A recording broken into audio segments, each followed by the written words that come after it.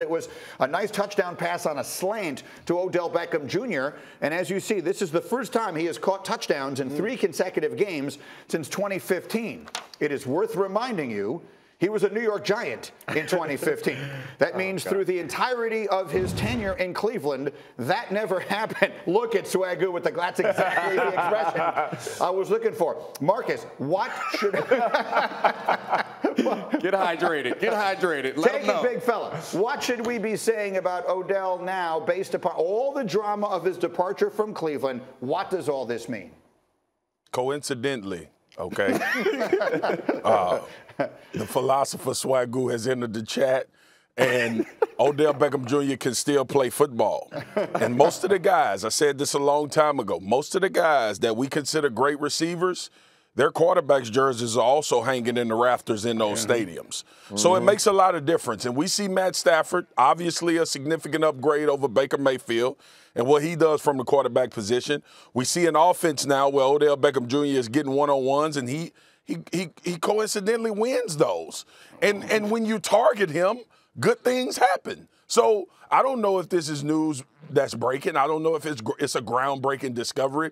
I just think it's very interesting that we thought Odell Beckham Jr. couldn't play wide receiver anymore, and that a team would be better without him because their quarterback can't focus on any other receivers when he's on the field.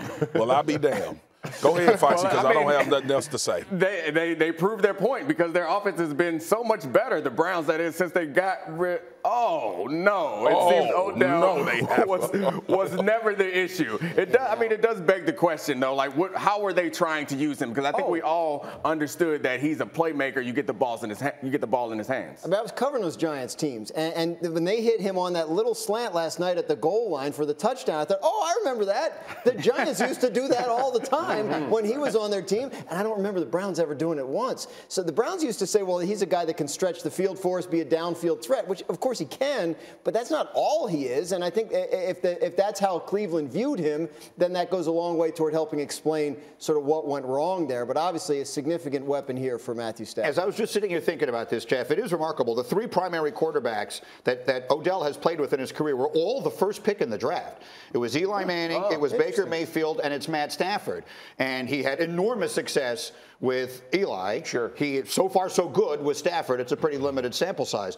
What should we be extrapolating about Mayfield in particular from this? It ain't good. Listen, this doesn't put your stock going in the right direction. If you're waiting on that contract and the Browns are watching, they're like, yeah, we got rid of this guy, and all of a sudden my numbers are still going down. And to everybody's point, everybody's making the same point.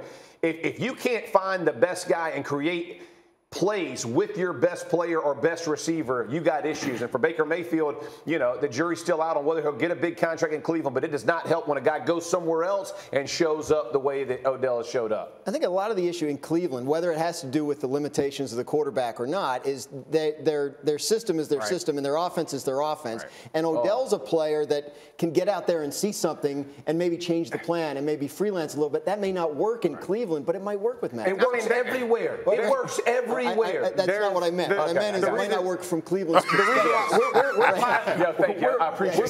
We're piling on Baker here, but I think Stefanski deserves some of the blame also because that offense is also derivative of the same things as the McVay offense is derivative from, and somehow McVay has found a way to create an offense that also makes room for makes room for Odell Beckham Jr. But I will say that Beckham did have some injuries, so while he was at Cleveland, so it may be hard to build around a guy who's not healthy. It does not take a genius to know, get your best players the ball. Right. It doesn't take a genius. I don't care what anybody, listen, Bill Belichick has made a career in whoever our best is, we're going to do what they do best.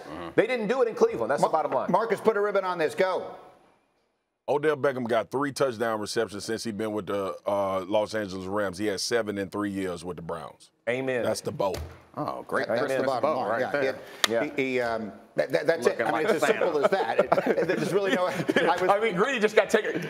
I was going to do a stat, but I realized that one's better. Greedy, what we got next? What we got next? We got basketball or something? Because that's it for that. Thanks for watching ESPN on YouTube. For live streaming sports and premium content, subscribe to ESPN+.